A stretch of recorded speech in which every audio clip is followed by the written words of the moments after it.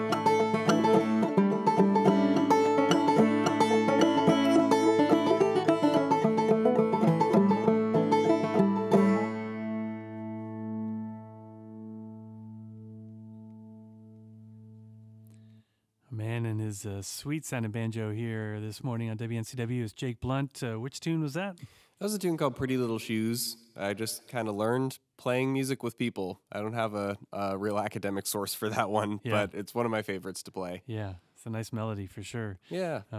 There are some tunes that, you've just kind of learned over the years, whether at Clifftop or some other good old-time festival. You don't know much about it, but you just learn how to pick it. And then there are other ones that you have dug into over the years in a great academic pursuit in college, and studied ethnomusicology and such, and getting to know the backgrounds on these tunes and the artists. It's really fascinating work that you've done. Where did you go to school? I went to Hamilton College Hamilton, in upstate New York. Yes, yes. I was just talking about Hamilton College with someone the other day, where you could create your own major. When I was in high school, I thought that was just fascinating.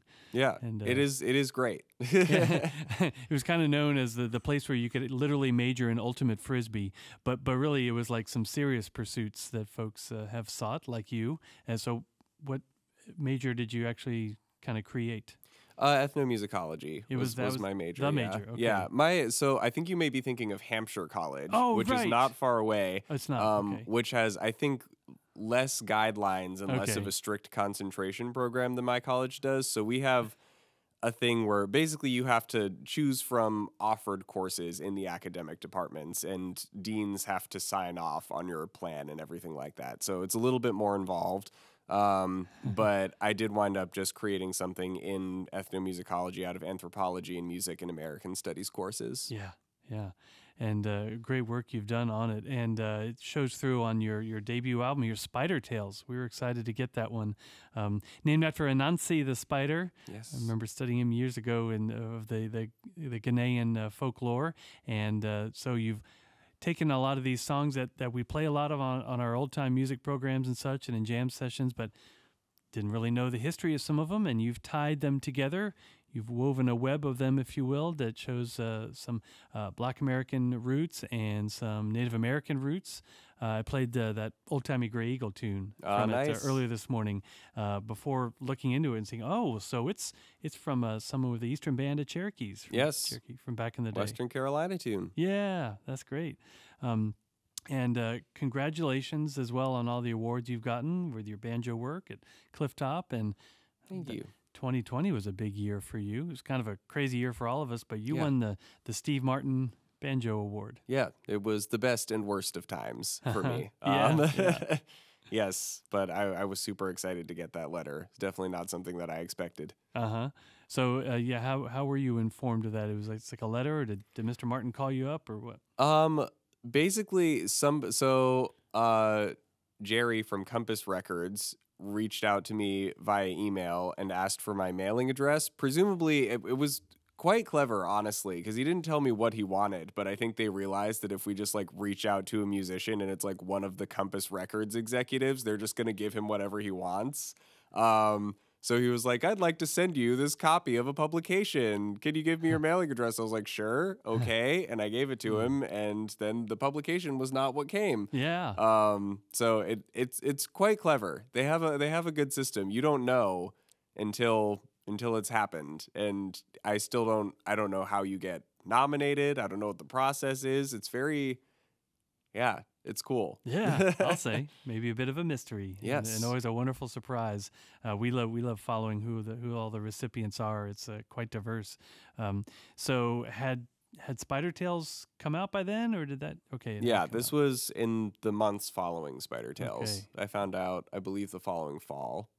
All right. Yeah. And it's neat to hear you going in some new directions and such lately as well, since Spider Tales. But we'd love to talk more about the record and such. But maybe we can get another tune from you. It's Jake Blount, who's performing tomorrow in Concord at the Davis Theater. That show starts at 8 o'clock. The Cabarrus County Arts Council, I guess, putting that on. And you're playing Saturday at ISIS Music Hall in West Asheville, and on Sunday at Eddie's Attic in Decatur, Georgia.